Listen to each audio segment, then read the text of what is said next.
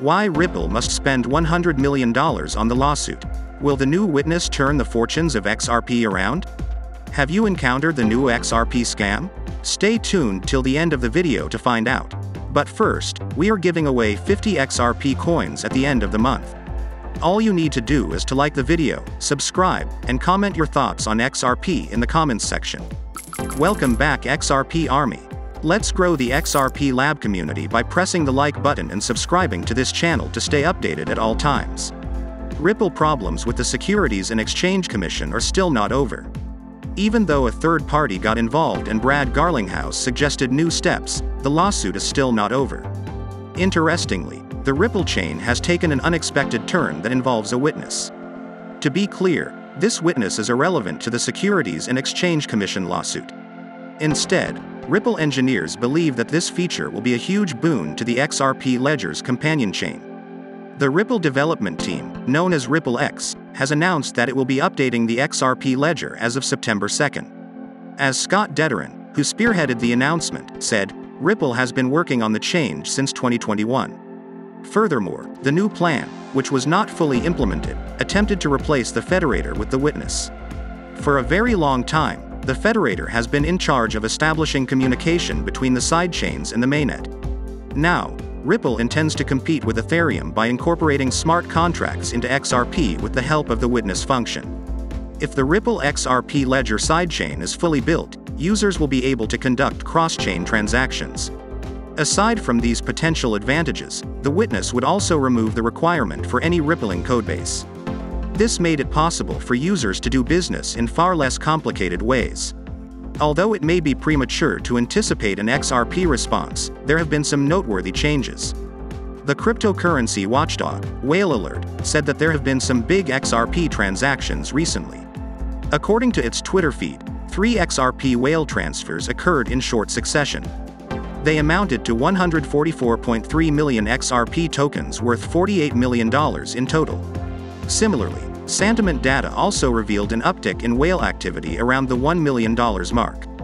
However, the rise in XRP volume was not shared by the rest of the market, and the token was down 5.60% to $881.49 million. Expectations in the continuing Ripple case remain high as the much-anticipated commencement of summary judgment briefings in September approaches.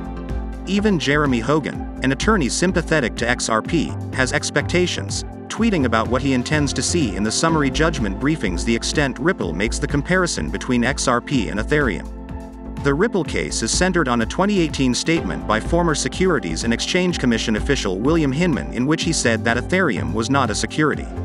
According to onlookers, the speech given by the ex-Securities and Exchange Commission employee 4 years ago may prove to be the deciding factor in the ongoing litigation.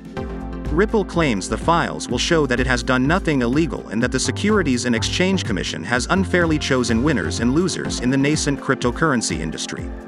The officials from Ripple also believe that the data that the Securities and Exchange Commission wants to keep secret would demonstrate disagreement among the agency's senior officials regarding designating XRP as security, weakening the Securities and Exchange Commission argument. The disagreement may come down to the last months of 2022 when judgments will be taken and motions will be presented. At this moment, Jeremy Hogan thinks the cards will be on the table. In response to a Twitter user's question on when the lawsuit is likely to be settled, Hogan said, "The most likely settlement timeframe is from now until the end of November because the cards will be on the table."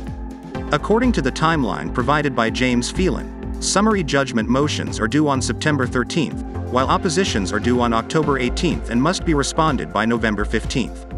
However, Phelan believes a settlement will be reached next year since Judge Torres' ruling on expert petitions and summary judgment may come as early as March 31, 2023. Furthermore, Ripple would need to spend $100 million on legal action. John Deaton believes that Ethereum is an alphanumeric code and that the Securities and Exchange Commission classification of Ethereum as security is incorrect. He went on to clarify that even if he found Vitalik's remarks demoralizing and dumb, he would not support the government assaulting modern Ethereum in the same manner it has previous coins. In this case, Ripple would spend $100 million. Furthermore, the founder of Crypto Law claims that the Securities and Exchange Commission intentionally chose not to limit the allegations against Ripple to specific sales made by Ripple and its executives but instead alleged all XRP, including secondary market sales of the token, are unregistered securities, resulting in a loss of over $15 billion. This was in response to a tweet by Ryan Selkis, chief executive of Messari, in which he stated that investors lost over $1 billion to crypto scams last year and another $7 billion owing to the Securities and Exchange Commission denial of a spot exchange-traded fund. As further evidence, Selkis referred to comments made by Ripple CEO Brad Garlinghouse, who had said the company would spend $100 million on its legal fight with the Securities and Exchange Commission. Also, beware of the new scam. A number of cryptos are being promoted by scammers that seem to have spread across the sector. Likewise, prominent social media accounts have been compromised by hackers engaging in unethical behavior to promote crypto scams. This could contain both Bitcoin and altcoins in order to accomplish their goals. In many aspects, this current scenario is not unique either. Also, scammers have taken over the official PricewaterhouseCoopers Venezuela Twitter account in an effort to spread a new XRP fraud. The unauthorized advertisement showed Brad Garlinghouse's photograph with the text "Big Event Hurry Up," and a link that deceived prospective victims into donating their coins. But the tweet was deleted from the corporate account shortly after it was posted.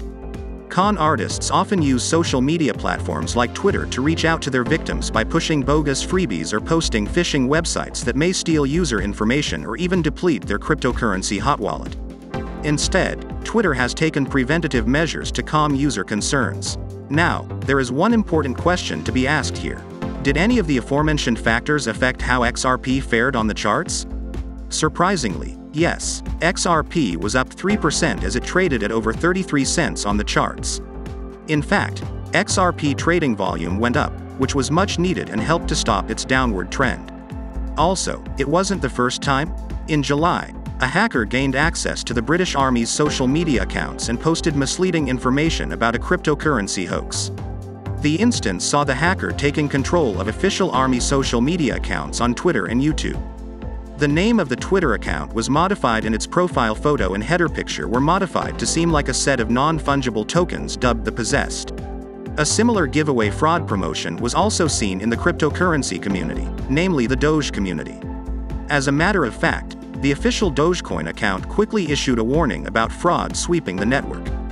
Back then, Doge also saw a price increase, prompting the question, at what cost? Subscribe and give us a thumbs up, and make sure to comment your thoughts on XRP in the comments section. Thank you so much for watching. See you in the next video.